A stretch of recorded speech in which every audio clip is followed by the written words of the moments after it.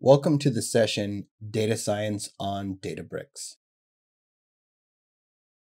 In this session, we will model a data scientist's work at a fictional health tracking company called Movio. Movio sells a wearable health tracker device that collects data for its users to monitor their physical activity. We will create and explore an aggregate sample created from user event data. We will design an MLflow experiment to estimate the bias and variance of several models. And we'll use EDA and estimated model bias and variance to select a family of models for further model development. We have access to daily user health event data, including body mass index, maximum VO2, active heart rate, resting heart rate, and user-provided labels of their lifestyles. Let's get started. I'm going to be working through this course using Databricks Community Edition. You are encouraged to do the same while watching the webinar. To get started, the first thing you should do is create a new cluster. Here I am at the Databricks home. I'm going to click the Clusters tab and create a cluster.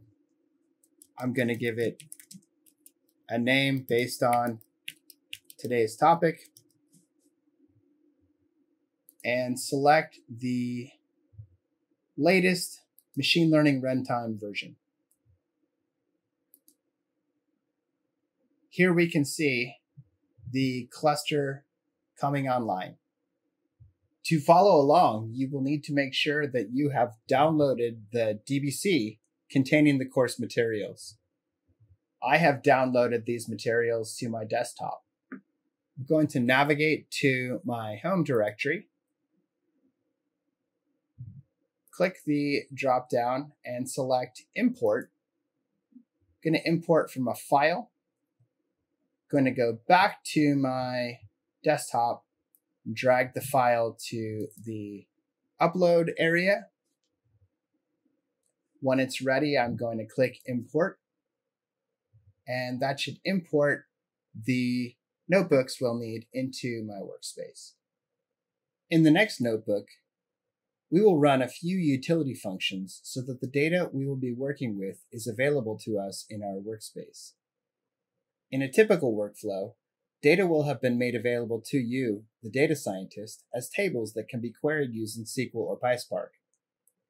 This notebook mirrors a typical workflow where the data has been made available to you by a data engineer. Okay, I'm going to get started with the 00 Getting Started notebook. I'm here at the home page of my Databricks Workspace. I'm going to navigate to the home directory where I've uploaded the DBC. From there, I'm going to go into the Python directory, and here are all of the notebooks that we are going to be working from in this part of the webinar series. I'm going to start with 00 Getting Started. Make sure that it's attached to the cluster I'm working from. Mine is already attached. Let me go ahead and detach that and show you one more time so that you can see what it would look like if it was not attached. So if it was not attached, it would look like this, and I would just click on the drop down and then select the cluster that I've chosen for this course. So as I note here, it says, before getting started, make sure that you update the notebook, include /configuration, with your preferred username. So I'm actually going to jump over there real quick. Let me go back to Workspace and select includes. There it is, include /configuration. I'm going to open up that notebook. And in fact, look at that. We have our first to-do. So it says to-do, username equals fill this in. So if I had run this, we would have had a problem because fill this in is not defined in this workspace. I'm going to need to put a string here with my preferred username. I'm going to use the username that I use in most places, which is just my name, first and last, Joshua Cook, and that's going to be just fine. I actually don't need to execute this notebook. I just need to update it, and then it will be called when we run the other notebook. So I'm going to go back there, back to the workspace, choose 00 Getting Started again, and now it says, before getting started, yep, I've done that already. I'm ready to go. So I'm going to kick this off. I'm going to source the include /utilities notebook. It says include configuration notebook, which we just updated. define data paths, and configure the database. So the next thing that I'm going to do is make the notebook idempotent. So that's what this step is going to do. What this means is that if I run the notebook more than once, it is going to not cause any issues. And basically, you could think of this as a way to reset everything if we wanted to run this again. So I'm going to run that function right there. It says false. That's because I haven't run this before. If I had run it before and there were some files there, it would say true. So the first thing we're going to do here is retrieve and load the data that we're going to be working with. These are two files, one called health profile data and another called user profile data. These are being made available to us as Parquet files. So I'm going to use a function called process file that's going to retrieve those functions and load them into our workspace. This function takes three arguments: file name, path, and table name. This function is going to do three things. First, it's going to retrieve a file and load it into our Databricks Workspace. Then it's going to create a Delta table using that file. Then it's going to register the table in the metastore so that it can be referenced using SQL or a PySpark table reference. And this brings us to our first exercise. We need to retrieve and load the data. So we're going to retrieve the data using the following arguments. So we have a file name here, a path where we're going to be loading the data, and then a table name that we're going to use for the table. So this may be a bit confusing. It might help if I let you know that these paths have actually been defined for us in the configuration file. So we can see that Silver Daily Path is already defined for us, as is dim user path. You can see both of those paths already exist. So what we're going to do is take this function process file that takes three arguments, and we're going to call it right here in this cell. So it's going to take three arguments. These are the arguments right here. I'm going to be lazy and just copy paste. This one here is a string, so it's going to need to be a string. The path, as we noted, is already defined, so it's not a string. And then the table name is in fact a string. So this is going to be how we're going to process the first file. Now we have to do this for both files. So let's go ahead and get the other arguments here.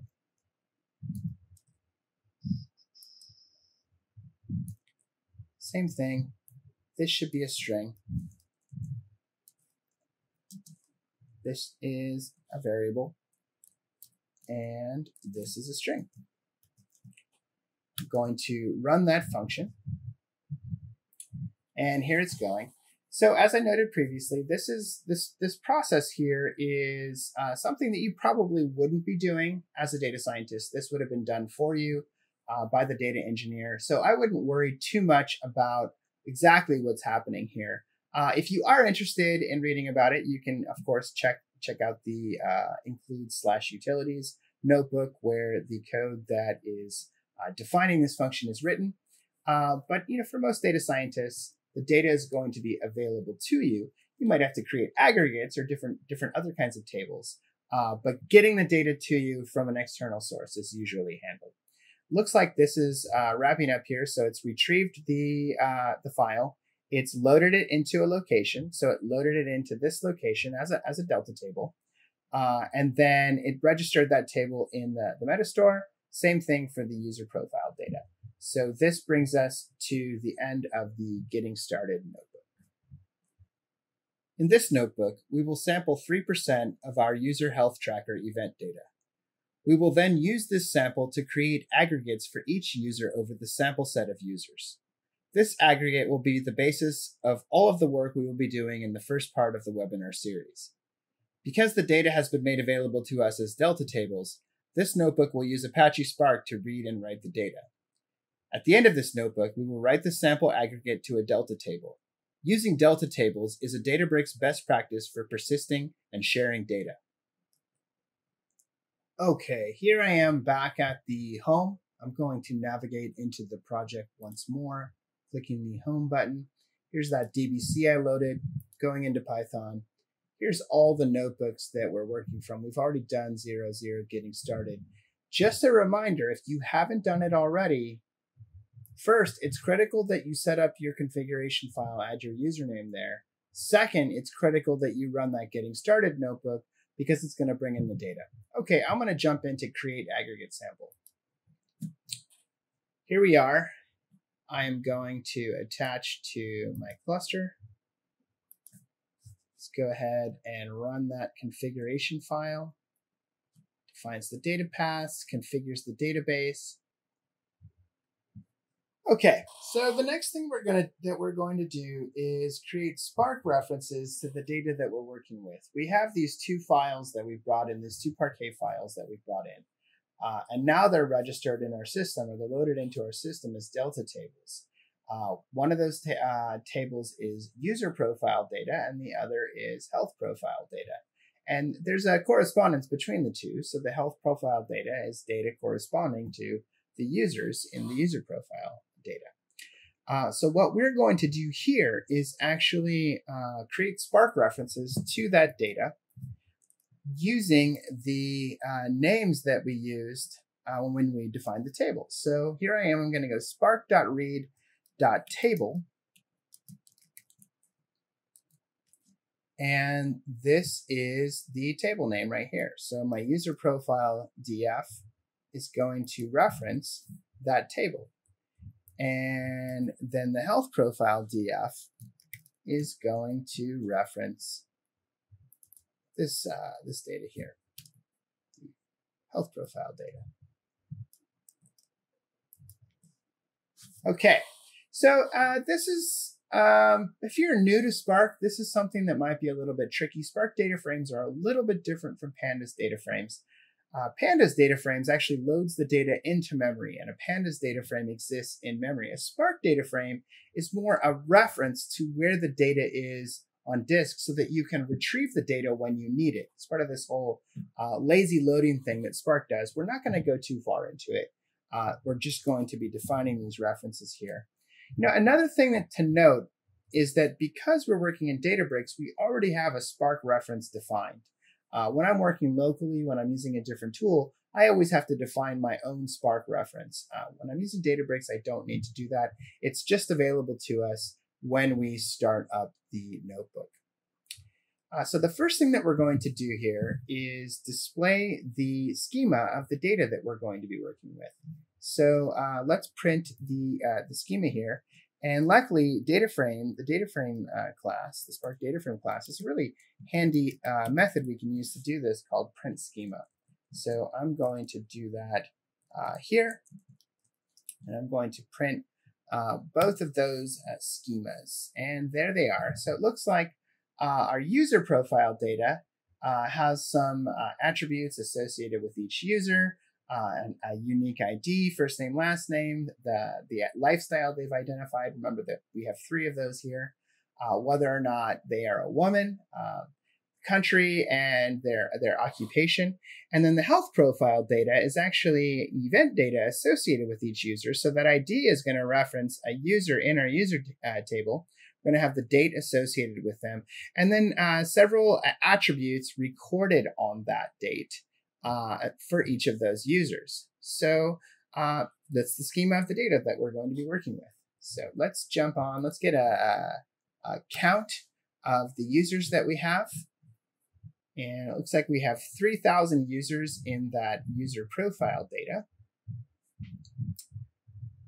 All right, so just to get a sense of what we're working with here, let's get the minimum and maximum dates for all the data in the health profile data.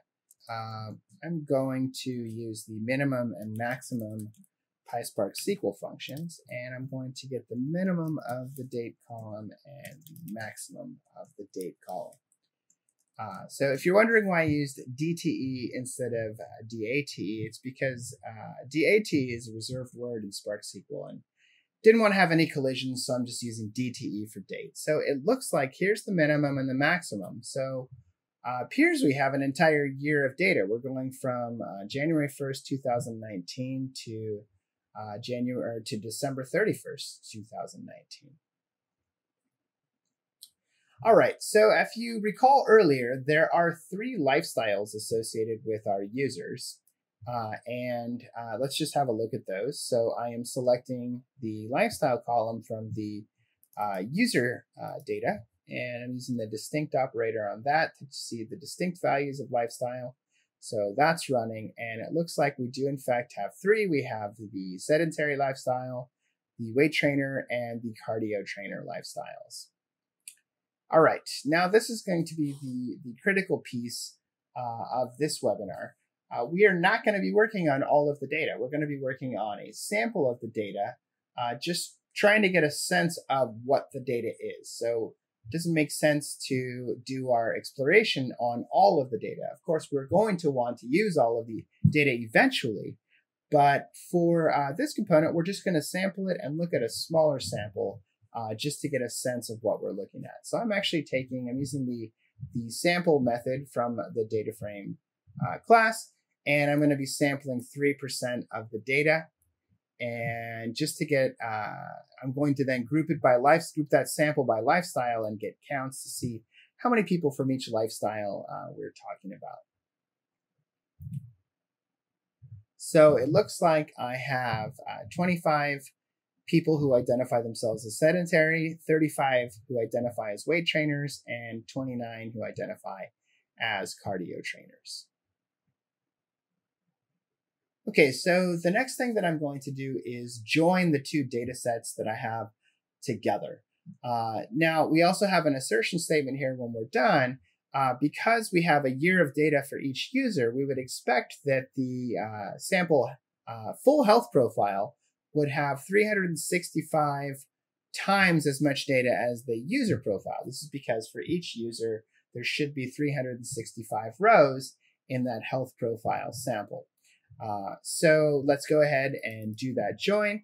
So the 2 data frames that we're looking at, I'm going to just scroll back up and grab those names. So we have this one and this one. I'm going to copy those, come back here. Okay, so we're going to do a join.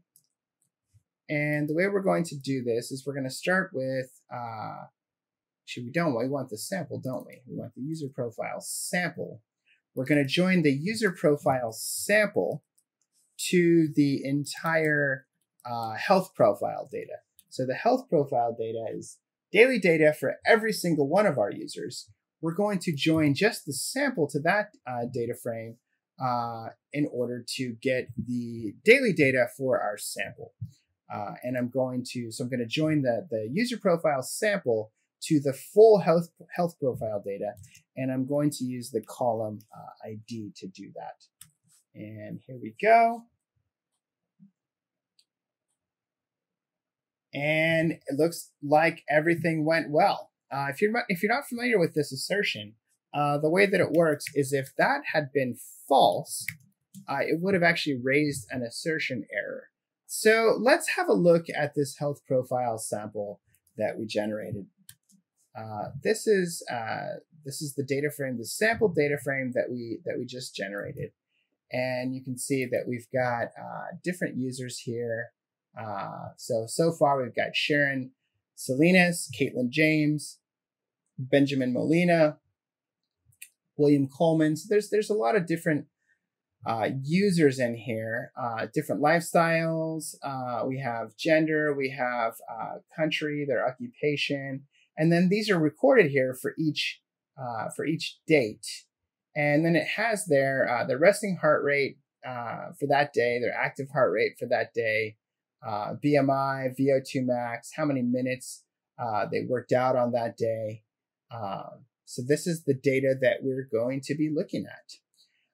But really what we're after here is a profile of user, right? We want to be able to take all of this daily event data that we're taking in and use that to create a profile of user that we could then use to classify a user. So, the premise here is, let's say if we knew the average BMI of a user, the average active heart rate, the average resting heart rate, the average VO2 max, if we knew those values for one of our users, we could predict what lifestyle that they would have, and therefore, recommend different kinds of workouts. Hey, if you have a sedentary lifestyle, maybe try out this beginner level workout, just to get a good workout habit going.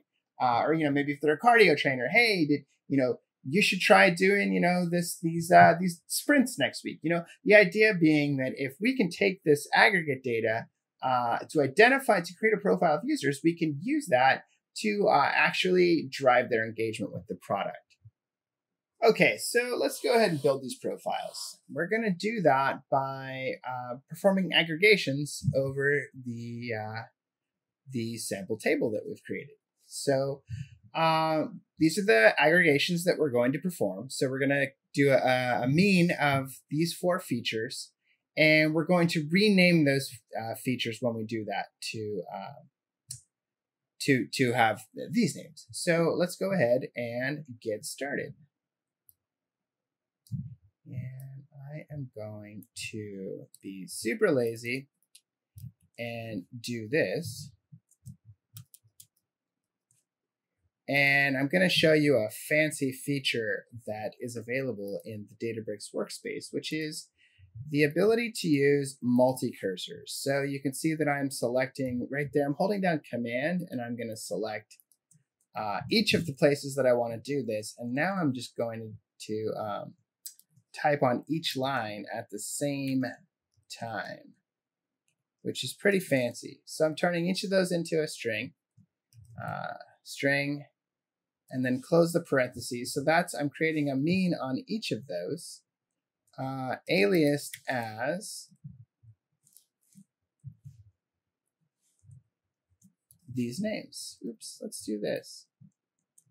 Boop, boop, there we go. And I'm going to put a comma after each one of those. And let's go ahead and run that. And we can click on this little drop down here to have a look at the schema of the data frame we've just created. I probably did that. If you're not used to the multi-cursor thing, I probably did that a lot faster than some of you might be typing at home. So let's just hang out here for just a moment. So this is actually going to be critical because we are going to be testing that schema in just a moment. So we're going to need to make sure that we have the correct schema, including the column rename. So you are going to need to run these aliases on each of the columns to rename them using these names. So I'm going to go ahead while I'm going to still give you a minute to be typing that in. I'm going to go ahead and have a look at this data we've just created here. So I inserted a cell underneath. This is not going to be required. This is just a thing I'm doing real quick. Let's collapse that. So let's go ahead and have a look at this data we just created. So I'm using the built-in display function as available as part of Databricks to display the data. And you can see here's all this data that we've created. So I've only included these 4 numerical features. I do have the lifestyle associated with each person. And then I don't actually have anything beyond just the ID any longer. I've discarded everything but the ID. So this is this aggregate data. This is the data we're going to be using throughout this webinar. So this is super critical that we get this right. Okay, and because it's so important to get it right, I am actually going to run this test on the schema of the data frame that we just created. So I'm asserting that this data frame that we just created has this schema right here. Let's run that, and it passed. Again, if it had failed, it would raise an error. If it just goes and doesn't do anything, that means that the assertion passed. All right, now the last step that we're going to do is to persist this data so that it's going to be available in other notebooks as we're working through this webinar. And the way I'm going to do that is by writing the data to a delta table. So I'm going to take that data frame, and I'm going to use the write and using format delta with mode overwrite. And the only thing I need to do here is tell it where. So I'm going to do a dot save and give it this name right here. And this is where we're going to save that data.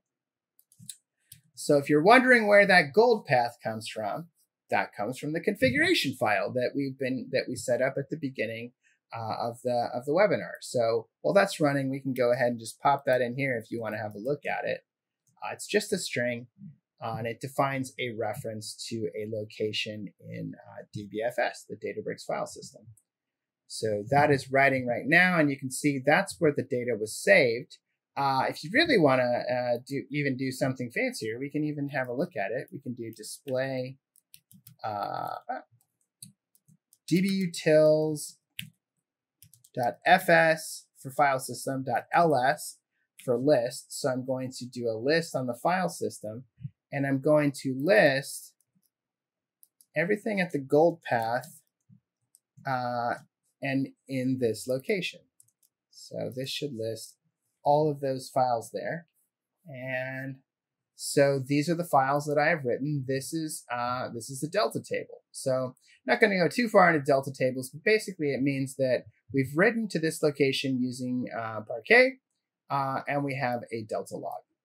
This is a best practice for persisting data beyond a specific notebook. In this notebook, we will do exploratory data analysis on the aggregate sample. This EDA will be done primarily through SciPy-based visualization tools available as part of the Databricks machine learning runtime. To use these SciPy-based tools, we will need to convert from a Spark data frame to a Pandas data frame. Luckily, there is a method, toPandas, that does just this.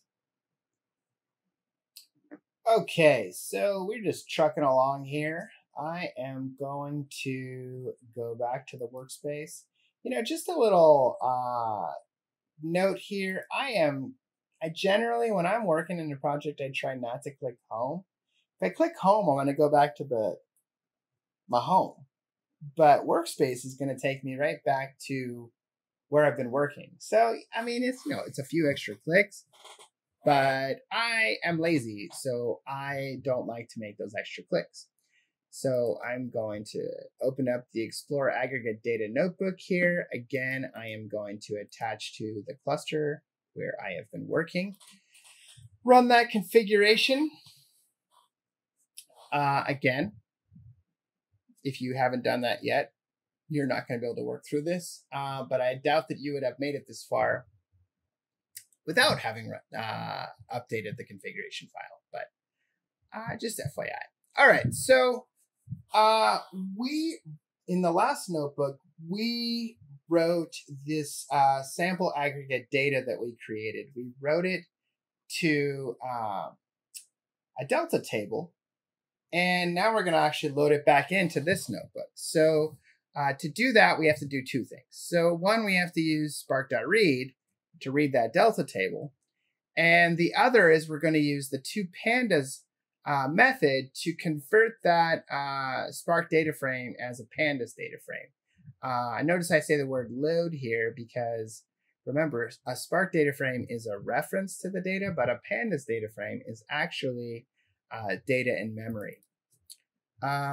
So let's see. Let's do .load and provide it with the this location right here. While we're doing that, it's worth thinking about when we would want to use Spark and when we would want to use Pandas. Pandas is perfectly fine to use on this small sample, this 3% sample of the data that we're working with. We would probably not want to use Pandas on all of the data. Pandas is going to be single node data work, whereas Spark is designed for distributed processing. Spark can handle all the data. And if it was going too slow, we can just add more machines to our cluster to speed up the process. So this is part of. That's not to say that pandas isn't useful. Pandas is very useful. It's just it's going to be appropriate for smaller data, which is one of the reasons why we're working on a sample. So let's go ahead and load that data frame in.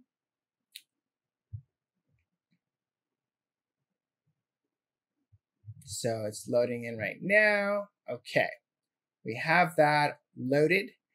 Next, we're going to load the different SciPy libraries that we're going to be using. So, these are the classics, the classic SciPy libraries that no doubt you are all familiar with. Matplotlib, NumPy, Pandas, Seaborn, all the good stuff. You may not be as familiar with Seaborn, but hopefully you will get an appreciation for it from this notebook, because we're going to use Seaborn a little bit here. Okay, first thing, let's have a look at the unique lifestyles. So those are actually going to be available as the lifestyle column in the Pandas data frame. And one thing I also want to point out here, when we did this with Spark, we used the distinct operator. With Pandas, we're going to use the unique operator. So it does the same thing, just a slight difference there, which is worth pointing out. There are the 3 lifestyles that we're going to be working with. So the next thing we want to do is actually split the data we're working with into features and target. So the features are going to be all of the numerical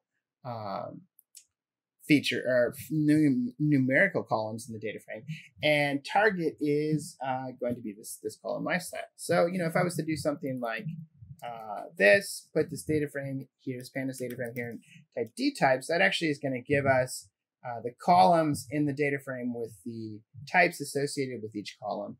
And so when I go here, health tracker sample aggregate Pandas data frame, select D types and exclude the objects. So it's going to select all of the columns, excluding those that have type objects. So this is going to give me just the numerical columns, and that'll be my features. And then the target is going to be another data frame that's just the lifestyle column. And I'm going to make a copy of that for Pandas specific reasons that I'm not going to go into right now. Okay, so here we are. If we're going to generate our first visualization to do EDA on the features. So we want to use Seaborn to display a pair plot of our features. So this is actually pretty simple, actually very simple, which is one of the reasons why I like Seaborn. And I told you that I think if you weren't familiar with it, that you're going to like it. Well, this is why. This is a pretty straightforward command, and the plot that it's going to generate for us is a pretty nice plot. So it's great to have this available behind such a simple API, which is the advantage of working with Seaborn. So the diagonal here is actually a distribution plot of each of the features. We're going to look at those in more detail using actual distribution plots in just a moment.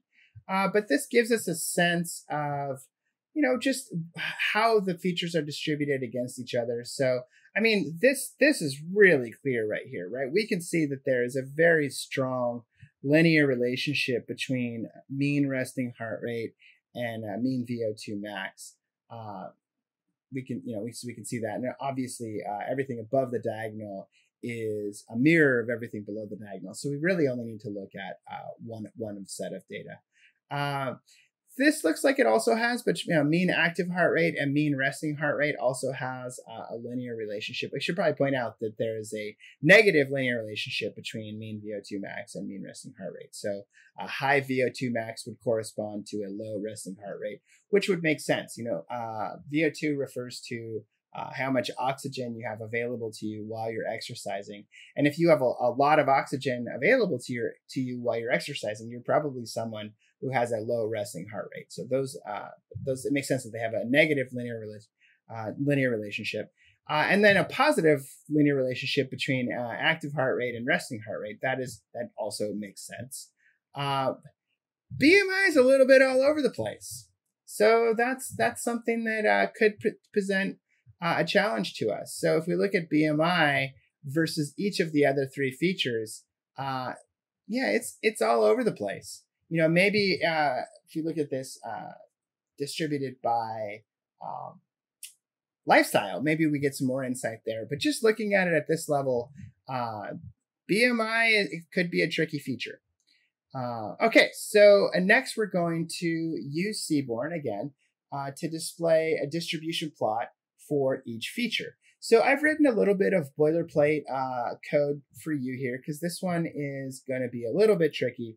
There's not much to do here. You just need to use dist plot in order to get that distribution plot here. So let's go ahead and run that. So these are, I said we were going to look at the distributions in more detail, where here we are. We're using the Seaborn dist plot API to generate these distribution plots. Especially mean BMI is very normal. Active heart rate, pretty normal. We got a little bump there. Resting heart rate, some interesting behavior here. You know, I got to tell you, this is good to look at, but what I'm really interested in is I want to look at these distribution plots, but disaggregated by the different lifestyles that we're looking at. So let's go ahead and run the same code here, but now I want to look at it against each lifestyle. So we're going to use matplotlib to generate a series of subplots. We want 4 of them. And then we're going to actually enumerate over each of the features.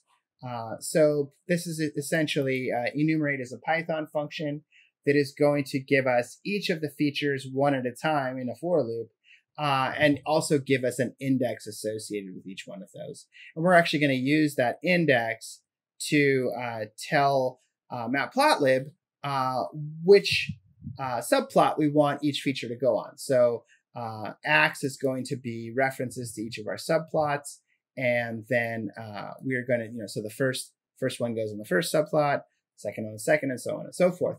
Okay, and then we're going to iterate over each of the lifestyles. If you recall earlier, we actually defined this list lifestyles to be the unique lifestyles, the 3 lifestyles: weight trainer, cardio trainer, and sedentary. So we're going to iterate over each of those lifestyles. And what we're going to do is we're going to take that target data frame and this lifestyle column there.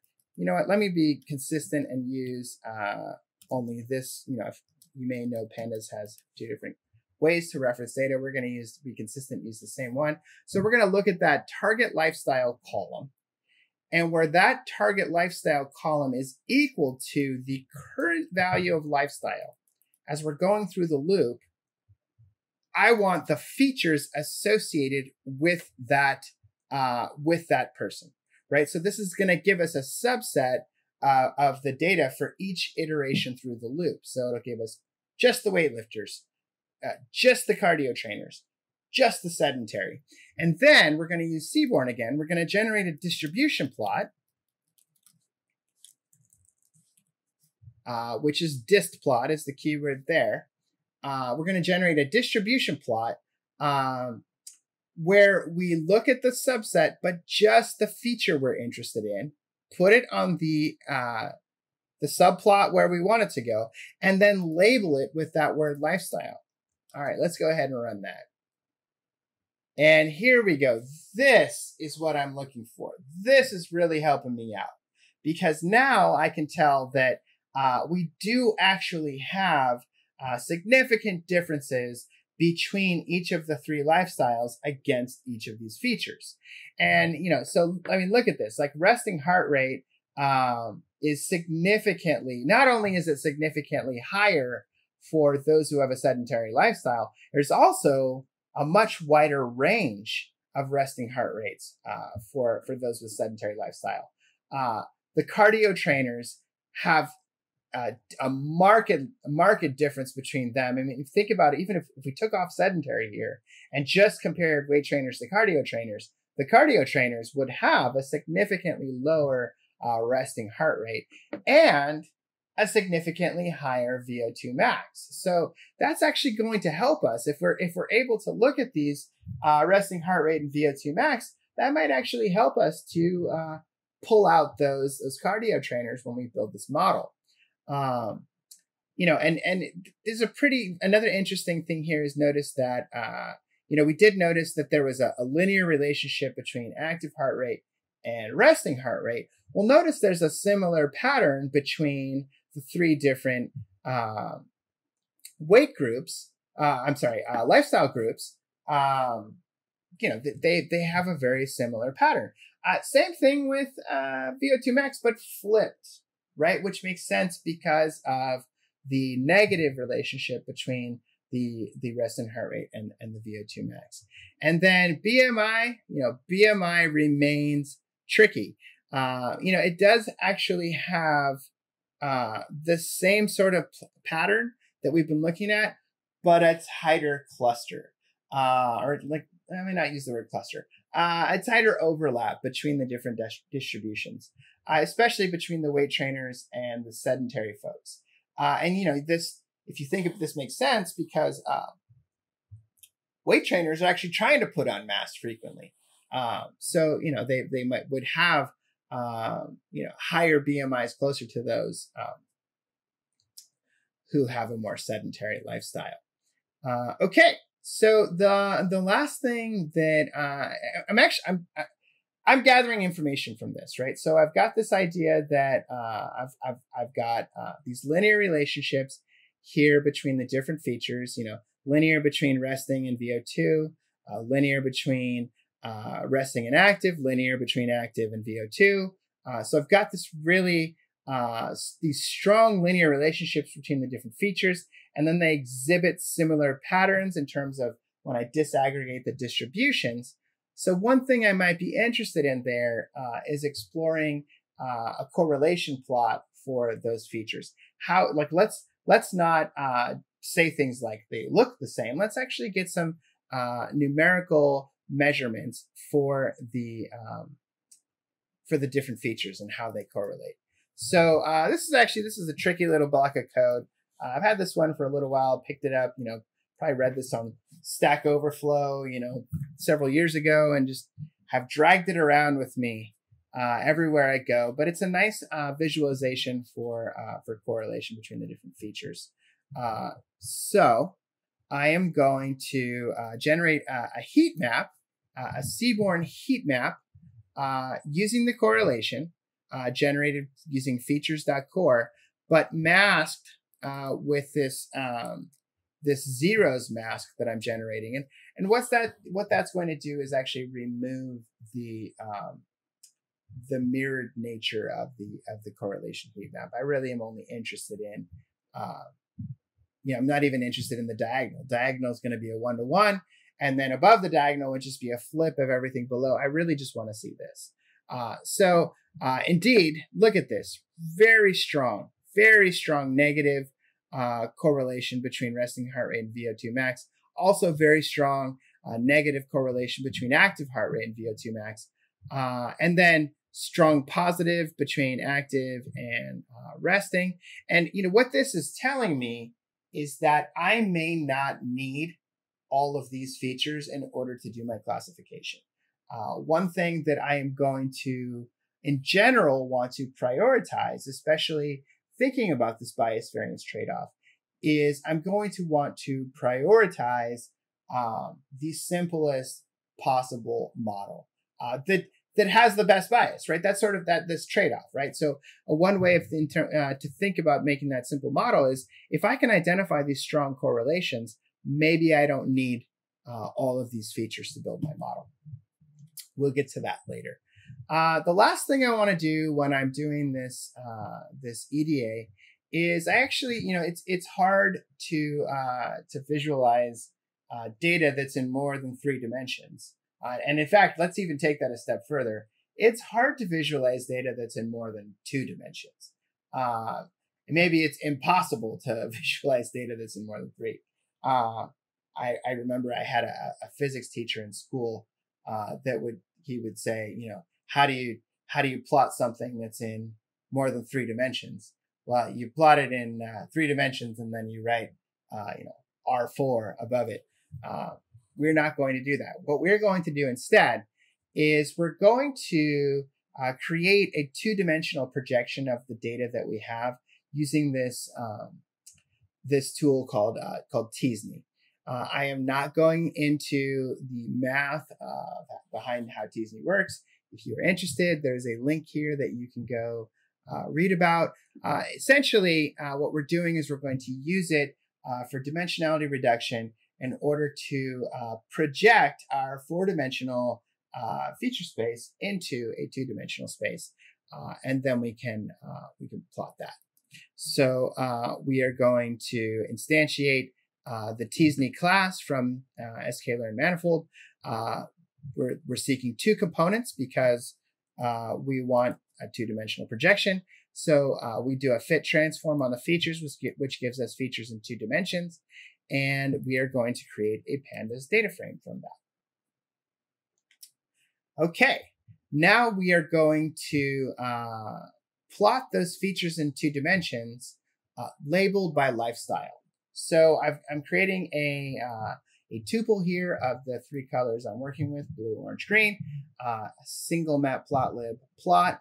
And then for each color and lifestyle in this zipped list I'm creating, so I'm matching up. If you're not familiar with what this zip does, I will show it to you real fast. It's just going to zip those up. I got to run this first, right? It's going to, here we go. Zip those up to associated color with each of the lifestyles.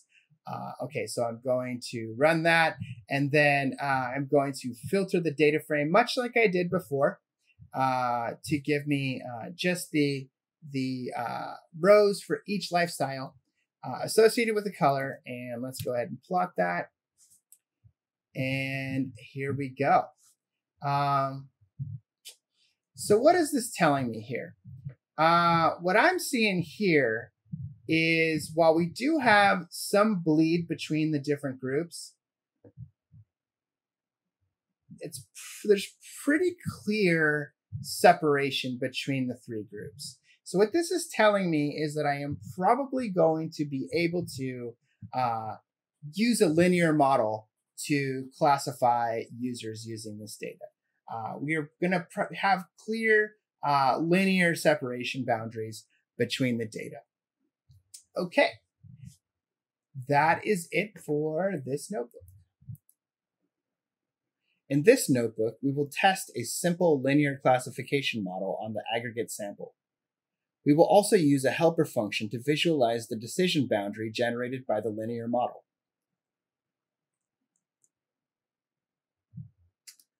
All right, let's get into basic classification.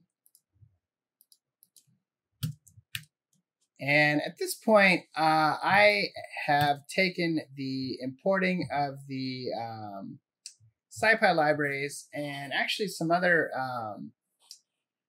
nice utility functions, and I put it into a file called includes preprocessing. I'm not going to be showing that in the webinar, but of course it's included. I would encourage you to have a look at it and see what's going on in there.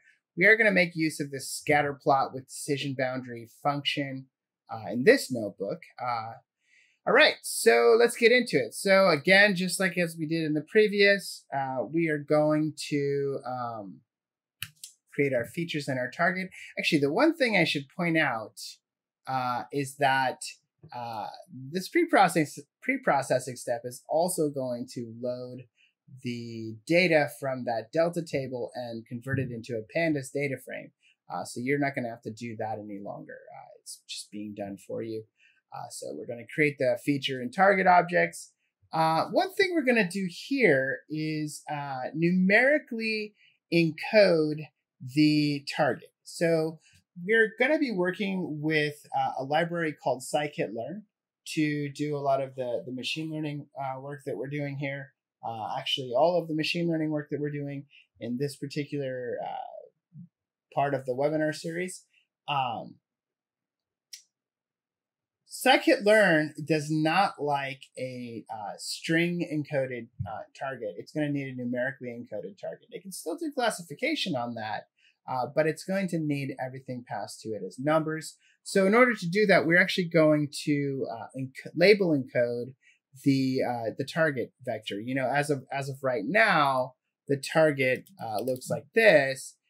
It is strings, and we're going to want it to be numbers. So we're going to do that right here with this pre-processing class, the label encoder. So we're going to instantiate a label encoder, and then we're going to use it to fit and transform the target. So we're going to, we are going to put the target lifestyle in here. And now if I look at the target, you should see that I have both of them, both columns there. I've got each lifestyle and then its numerical encoding right next to it. Okay, so the first, we are going to fit a series of linear models here using logistic regression, which is the linear model that you use for classification. As I mentioned previously, you know, we looked at this t-SNE data and we saw that there was pretty clear, or I should say the t-SNE projection of the data, and there were clear boundaries between the different classes. So let's go ahead and just pass that to a linear model first, see how well it does. So I'm just running that t-SNE operation one more time. Okay, so the next thing I'm going to do is split the two-dimensional data, the t-SNE projection, into training and testing sets. And this is just a best practice. I'm certain that most of you have probably heard of this before. It's a best practice when you're doing machine learning. You should train your model on one set and test it on another. You're testing the model on data that it has not seen in order to assess the quality of the model when it doesn't see the data. So standard best practice, we're doing it here on the t-SNE data. And then we're going to do exactly that. We're going to train the data. We're going to fit it on this training data and then score it on this testing data. And let's see how well it does. I'm passing penalty equals none here to just do a straight OLS logistic regression. And you can see it does extremely well, right? It gets almost a 96% accuracy predicting the classes using this t-SNE data. So the next thing we're going to do is take the results of this fit.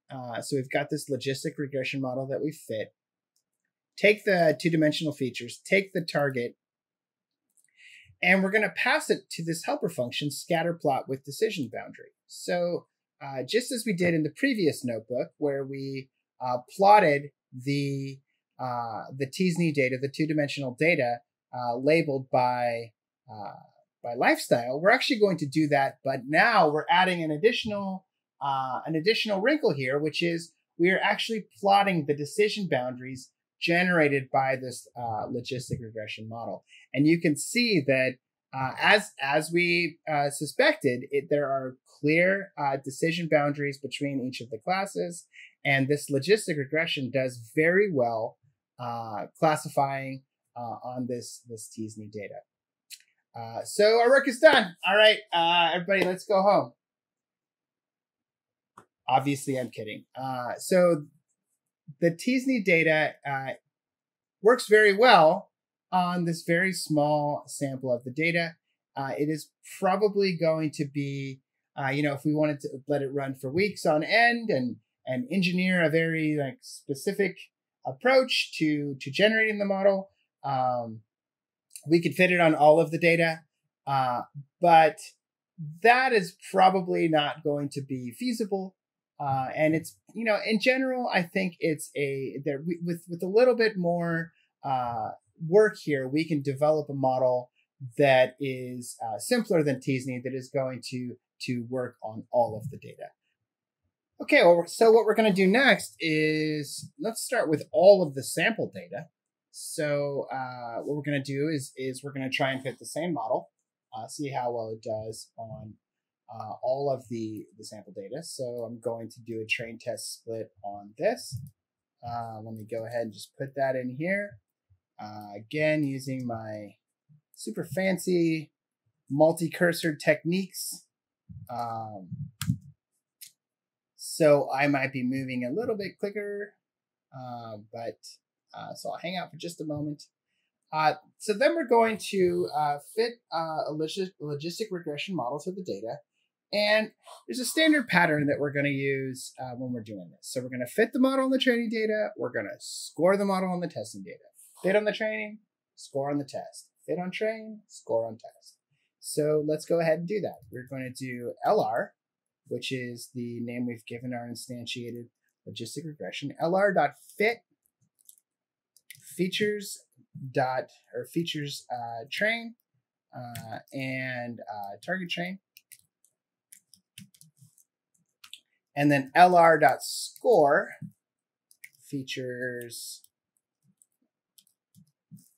test and target test. And there we go. Let's run that. And we have an error. So also our accuracy is significantly lower. So what we're seeing here is that we have a convergence warning. LBFGS is the internal library that this logistic regression is using to do the fit. And it failed to converge, which is why our accuracy is much lower when we used all of the data. So let's do this. Let's update the logistic regression model we're using to increase the number of iterations that it's allowed to do. We're going to increase this to 10,000. You could also do 1E4 if you wanted to be fancy. Same pattern. Fit on the train, score on the test. And if you want to be lazy, you can just do that. There we go. And we are back to almost a 96% accuracy. But it required more iterations to get there. So what this is telling me is that we're going to do well with linear models on this data. But in the subsequent notebooks, we will take a look at that just a little bit. In this notebook, we will discuss the bias variance trade-off, design an experiment to measure bias and variance using the bootstrap, and run it against combinations of features using MLflow. When we talk about the bias variance trade-off, what we're interested in is the uncertainty that's associated with a particular classification model. When measuring this uncertainty, we typically think about the bias associated with a model, how well it performs the classification, and the variance of that model, how much the model will differ if we use different training data to fit it. We typically think of the trade-off in terms of model complexity. So a model that has two features, say BMI and resting heart rate, is likely to perform classification better than one that just uses resting heart rate.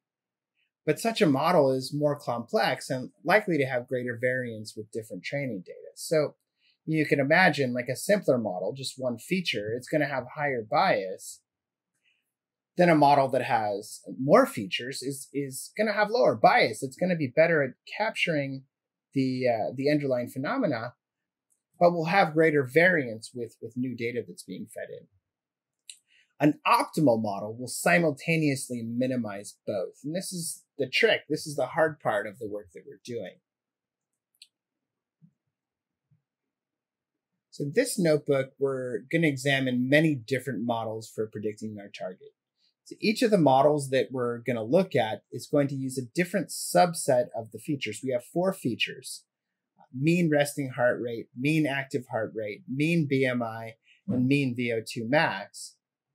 So we're going to try out models that use 1 feature, models that use 2 features, models that use 3, and models that use 4, and all of the different combinations therein. So it's going to be a total of 15 models. We'll use the estimated bias and variance of each of these models to assess which model or models are likely to be the optimal model. We'll also consider the complexity of each model relative to this estimated bias and variance. How are we going to do this? The bootstrap is a method for estimating uncertainty. Here, what we want to estimate is bias and variance. So the method involves generating a series of subsample sets, sampling with replacement from the original data set. We'll then fit a particular model under examination against each of the bootstrap subsample sets. The accuracy mean across all the models fit to each subsample will be used to estimate the bias, and the accuracy standard deviation will be used to estimate the variance. Okay, let's get into the notebook.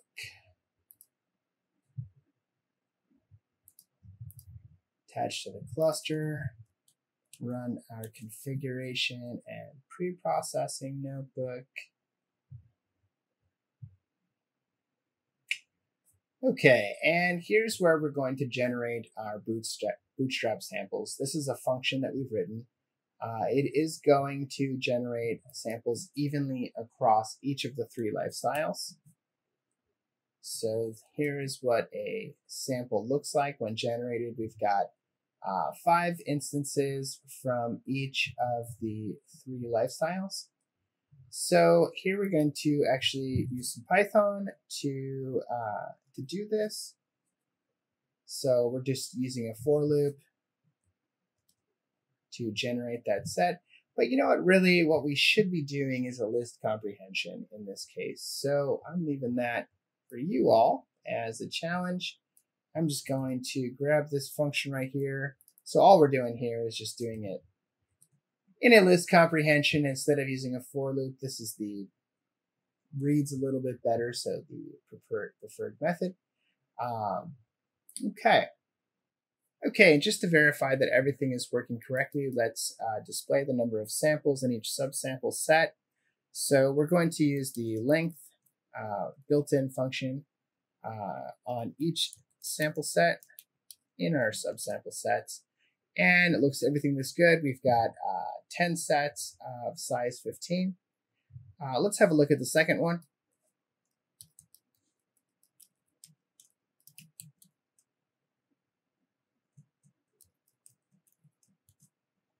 So there we go. Same, they're looking good, looking like we've got what we're looking for.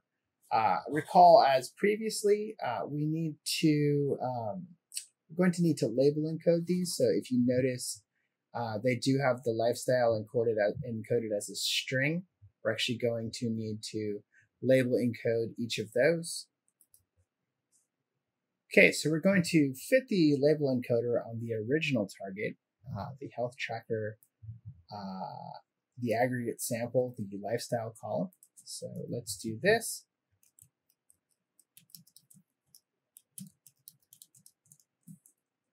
And we are going to encode each subsample data frame one at a time using the for loop.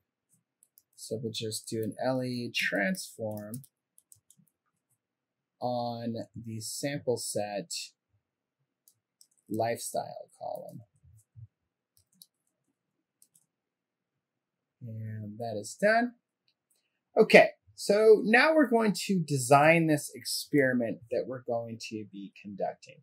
So this is going to consist of several steps. First, we need to build the subsets of features. So we're going to do just one to start with. So we're going to do, the first one we're going to do is a single model, a model consisting of a single feature, mean active heart rate. So it's a 1 feature model. It's just using mean active heart rate. And we're going to build our experimental data subsets by passing in just that list of features to the sample set. So the sample sets at this point in the experimental data subsets are going to be data frames that have a single column, this mean active heart rate column. And then the targets are going to be just the lifestyle encoded column. So let's go ahead and run that. And if I display that, let's have a look at just one of those, just so you can get a sense of what we're working with here. We'll look at the second one again. And you can see it's a data frame with just a single column. So these are our, for one run of the experiment, we have a single column. Okay, and then we are going to instantiate this grid search model. So we've got this grid search CV. We're passing in a decision tree classifier. So I actually mentioned we were going to look at some other families. So here we're actually looking at the decision tree family of models, different from the linear model that we've been looking at. But don't worry, our linear friend will come back. So this grid search model is, we're actually using it here just for its cross-validation purposes. We're passing in an empty grid search for the grid search parameter. So we're only conducting a single run. And what we're going to be doing here is the cross-validation is going to run 5 times. And so each time it's going to leave out one for each lifestyle and then use that as the test. So we're sort of doing a not quite a leave one out. We're doing a leave one out validation, but we're leaving one out for each lifestyle at each run. So we need to fill this in, right? We need to fit the grid search model. The way we're going to do this is we're going to fit the model on the features and the target. So let's go ahead and run that. And so you can see this is going to go through. This is going to grab each of the experimental data subsets. So there are 10 of them and the associated targets. And it's going to fit each of them using this leave one out decision tree fitting process. And the score is already computed as part of this cross-validation process. We're going to get a mean test score for each of the 10 runs. And we're appending that to this experimental scores list. So we're going to wind up with, here, let's take a look at it before we move on. We're going to wind up with this experimental scores result. And so these are the results of all of each of those 10 runs, right? So we fit a decision tree model for each of those 10 experimental data sets using this grid search cross-validation process. Here, let's go ahead and have a look at, this is going to show us the results from just the last iteration. So you can see, we have quite a few results we can look at. So it did 5 splits, and so these are the results on each of those splits, and then we take the mean, and that is the score that we're recording. Let's display the results. So the feature subset was, we used just a single feature this time, and the mean test score across all of our 10 bootstrapped samples was a 0.69, and the standard deviation was a 0.12. So we can take this as a stand-in. The mean accuracy can be used as a stand-in for bias, and the standard deviation can be used as a stand-in for variance. So what we're going to do with this is we're going to throw it into an MLflow experiment runner. So I've defined an experiment runner here. And so each of these steps we've described above, I'm putting into this experiment runner. So we've got a helper function. This is the helper function to run the experiment. So first we're going to build the subsets of features. So that's happening right here. It's going to take in feature subset as an argument and pass that in to generate these sample sets.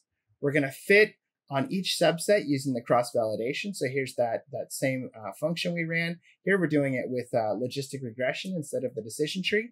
And we're going to do a fit on the features generated in these experimental data subsets. And then finally, we're going to record the results. We're going to record the feature subset, the list of features that were passed as the subset, and then the mean score and the standard deviation score. So this is this function that we've written, this experiment runner, and let's go ahead and run that.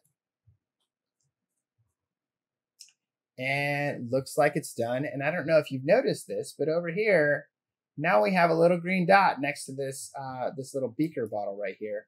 This is the result of our MLflow experiment run. So you can see the subset was mean active heart rate, and we wound up with a mean score of 0.733 and a standard deviation of 0.079. Okay, so we're moving along. Now we want to be able to generate all of the feature subsets. So my feature columns are going to be available at this, the original sample aggregate pandas data frame. I'm excluding, again, using this exclude object, this is just going to give me the numerical columns. And I'm going to use the iteration tools and the combinations function to generate all of the possible combinations of features. So here you go. These are all of the possible feature subsets. So you can see I've got subsets consisting of a single feature. I've got subsets consisting of 2 features, subsets consisting of 3 features, and then a single subset consisting of all of the features. All right, so we're going to run these as MLflow experiments using each feature subset. So here we go. Okay, and we are back. That command took almost 30 seconds, which, considering we fit 15 models, isn't too bad. Let's go ahead and we can refresh this up here to see these results. And this is not a terrible way to look at the results, but I actually prefer to use the MLflow API to access the results. So over here, I'm going to use the MLflow.searchRuns to grab the results. And you'll notice that it gives me the results as a pandas data frame, which is great because we've been using pandas all along. We've become hopefully comfortable with working with pandas. And what we're going to do is prepare the results data. So the columns that I'm interested in are the metrics mean score, metrics standard deviation score, and the params subset. We may depending on the situation, wind up with an experiment or 2 with null values. We're going to remove those. And if you've run this more than once, we want to drop the duplicates. So these are the results that we get. And you can see we've got all of our different parameter subsets. So each one of these is a different model. Each one of these corresponds to a different model. And then these are the scores associated with those models and the standard deviations associated with those models. So the last thing I want to do is I also remember we were interested in the complexity of the model. So for measuring the complexity of the model, I'm going to use this column n terms, which is a measure of how many terms were used to build them, how many features were used to build that model.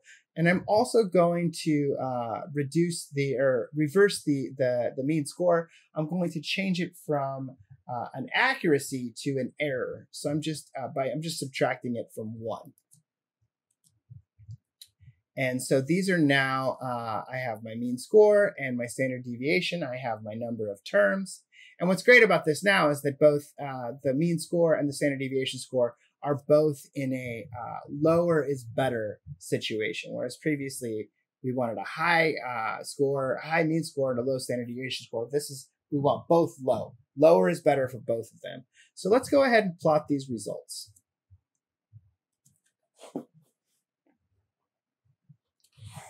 Okay, and you notice the other thing that I've done here is I've also scaled the size of the point in our plot here by the number of terms. So the bigger the point, the more terms went into making this model. So what's interesting to me, right off the bat, the model with all 4 terms is not the best model in either sense. If the x-axis here is a stand-in for bias, this is the mean score, and you can see it is definitely not the lowest in that regard. It's also actually that's to be expected that it has higher variance because it is a more complex model. In fact, like the model that looks the best, this is very interesting. The model that looks the best, both in definitely in terms of bias, but also it's comparable to this one in terms of variance on the y-axis. This single feature model, mean resting heart rate, looks to be a very promising model. So imagine that, like we've taken this data set with 4 numerical features, and when we've designed this experiment to assess which would be the best, what we find is using a single feature may in fact be the best model. And what's interesting though is that this model over here, which is also doing very well in terms of variance, is using 2 completely different features. That's interesting. This is also a promising model here. It doesn't quite achieve the same either in bias or variance, but it is doing very well. And it is the same single feature, this mean resting heart rate, but now we're also using the mean BMI. So that's another model that we might want to take a look at. In this notebook, we will run the bias variance experiment against two families of models to assess which family to use. Okay, end of the road here. Let's get into the last notebook, the results analysis. Okay, run our setup notebooks. And now we're going to make use of these functions that we are loading in the pre-processing notebook. We've been seeing these all along. Now we're going to use them. So we now have a function called generate feature subsets. That's just going to do it for us.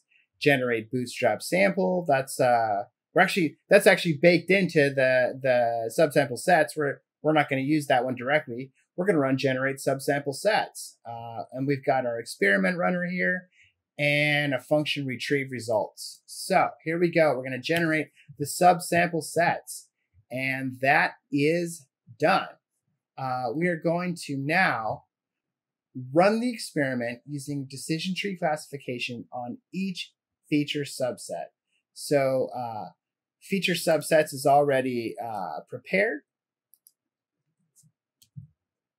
This is the same thing we ran from before. We generated those feature subsets right here. Here they are. So we are going to pass each one of those into the experiment runner, and it's going to use a decision tree classification model. And there it goes.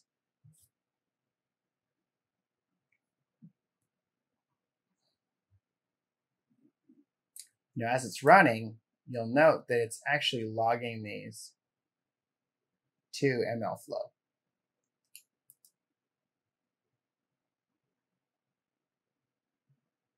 And we can retrieve the results and display them.